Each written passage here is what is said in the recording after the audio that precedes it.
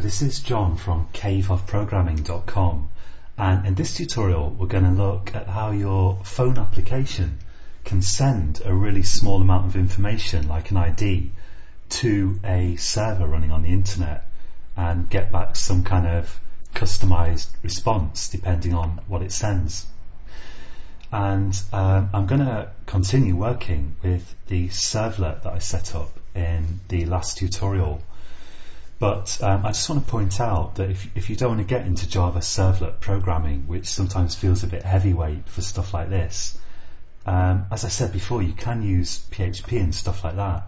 And in fact, if you search for, let's see, Cave of Programming, that's my website, PHP JSON, which is we're going to look at shortly, then you can find this page where we look at a simple client-server setup where the client is JavaScript actually, and the server is PHP, and this little file here is basically a complete little server that can send back some data, and it can get a ID that's been sent by your Android application.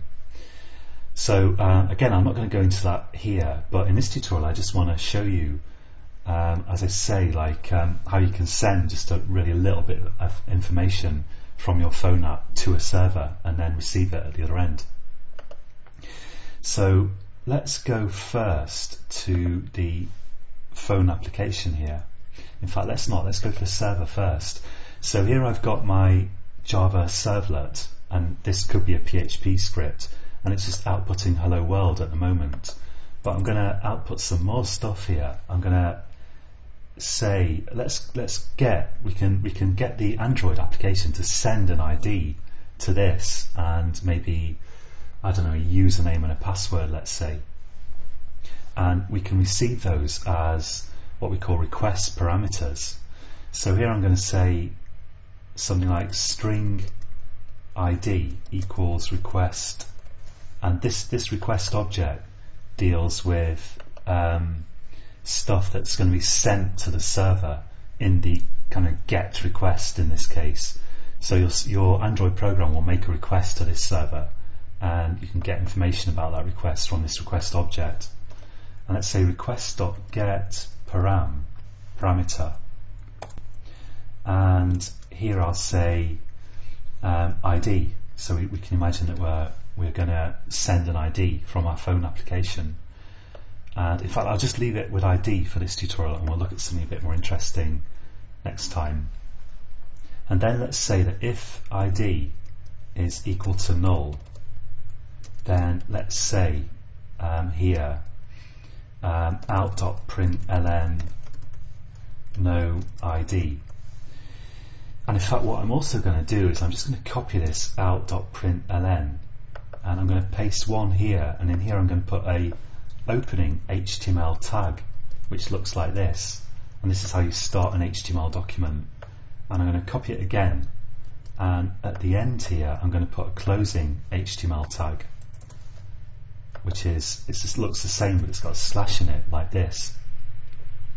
And I know if you haven't seen HTML before, this is going to be like really in at the deep end, but I'll plow on and I'll refer you to other tutorials if you want to know more about HTML or that sort of thing. So I'm going to get the ID from the request parameter. I'm going to say if the ID is null, let's say out.println no ID, and I'll surround this in p HTML tags, paragraph tags. So we have an opening one there and a closing one with a slash in it there, and that will just make this print in its own paragraph. And I'm going to say else, and else will say let's say ID is colon, and then we'll just echo back the ID. So here I'll put the ID, so let's say plus ID plus, and then the closing p tag like this. I think that's good.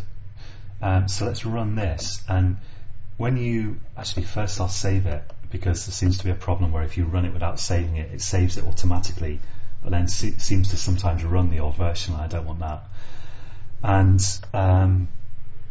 So that's the cached old version. Let's try refreshing that, or is it actually? I'm not sure anymore. Well, let's just clean it to be sure. Project clean and get rid of that, and let's get rid of this. And now let's select server.java and change this to hello world exclamation mark so that we can see it running. And I'll click run again. Well, I'll try this. So here we go, and it's because it says no ID. But now what I want to show you is that now if I put a question mark here, which is kind of signifying the end of the URL as such, now I can have pairs of parameters in the form name of the parameter equals and some value, let's say 777, and then if I wanted another parameter I'd have a ampersand and then name equals such and such, or password equals such and so on, like that, arbitrarily. But let's just have ID here. So I've got question mark ID equals, let's have 123 actually, and hit return, and now it says ID equals 123. And now when you create client server programs, which is what we're really doing here, or at least a client server system I should say, it's really important to try to test each part separately, because you don't want to use your Android application to test this server. You want to test it by hand if possible, like this, as much as you can anyway. And that's why here, since this just accepts a normal URL, because we're doing a get technically, I can just type stuff in the URL and I can test this properly before my phone attempts to talk to it, which is a good idea. And now the final step is let's just send this via a phone. But first I'm going to upload this to the internet. I'm going to go to I'm going to right click here and go to export WAR file, and I'll export to Android server demo.war. Make sure I've got overwrite existing file selected and click finish. Actually, let's just do that again, because I just noticed that I selected optimize for Tomcat 7, and I don't think that's a good idea, because I don't know what the application server that I'm using, CloudBees, I don't know what version, what kind of server they're using. So I've exported it again, and I think that's okay. And now let's go to CloudBees. So where are we? Not there. And yeah, here we go. And now I'm going to upload a WAR file here, and this is the application that I created in the last tutorial, and I'm going to upload Android server demo.war. Click finish, and when this is deployed, again I'm going to test it by hand and make sure that this works. Okay, and go to the URL, which is going to be here. I've already got it open from last time, and here we go. And that seems to be working. Let's just put an ID in. ID equals 5675. There we go.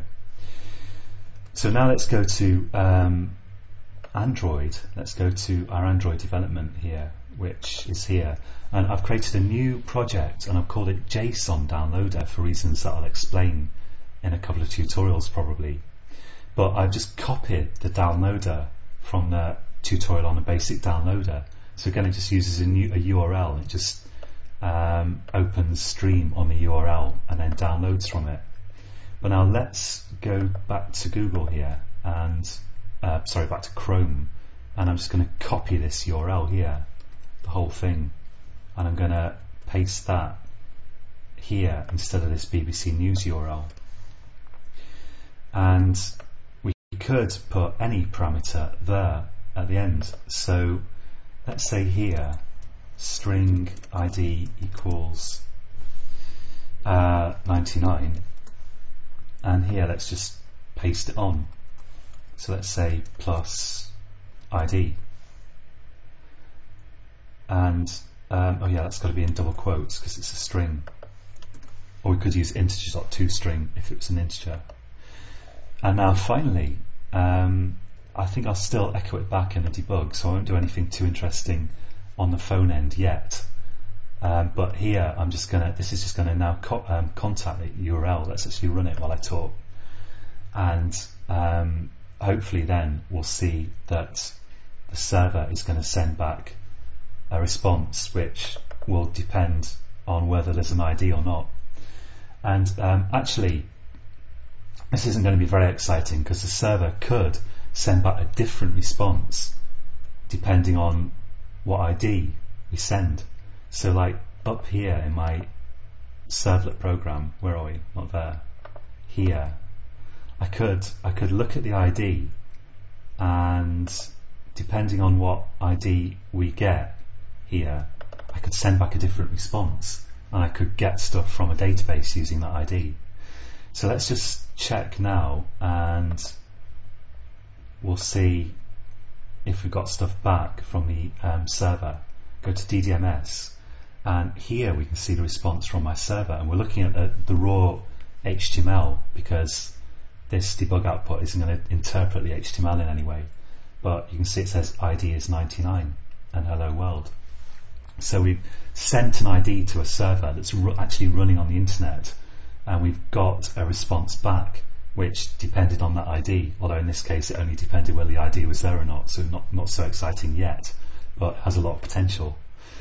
And if you want to send more complex stuff, you might realize that there's a little problem here, which is that there's a couple of problems really. One problem is that the ID there's a lot of characters that you couldn't put in an ID. If you want to send a username, for example, the username or a password, let's say, the password could have question marks and ampersands in it and all sorts, slashes, that would screw up your URL. And we're going to look at that in the next tutorial. And then we're going to move on to looking at doing posts, because there's a limit as to how much data you can put in a URL. And we're going to move on to doing posts, which allow you to send pretty much unlimited amounts of data. So that's it for this tutorial, and until next time, happy coding.